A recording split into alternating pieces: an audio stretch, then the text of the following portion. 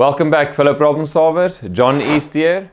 Again, a new topic, can you believe it? But related to the previous one, geometry of two-dimensional shapes.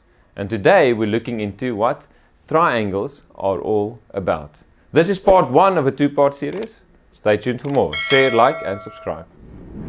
So yes, we're going to continue with the exciting world of geometry.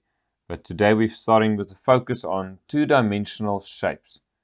Triangles, all things triangle. So when we're talking about triangles, we are talking about a diagram that has three angles, as you can see here. 3 points of intersection. And this is known as a triangle. Now we can classify triangles based on their sides or on their angles. So this part one will be focused on sides. So this first one we call a scalene. And what is a scalene? A scalene is one triangle that has three sides and all three of those sides are unequal. So three unequal sides. And later on these properties will be used for classification. So scalene is our very first one, unequal sides. Secondly, we have a triangle we call isosceles.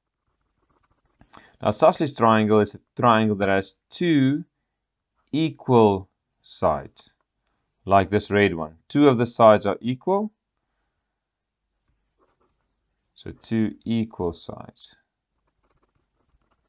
So the first one is a scalene, three unequal sides, very important, unequal sides. And the second one is isosceles, two equal sides. The third one is something we call equilateral.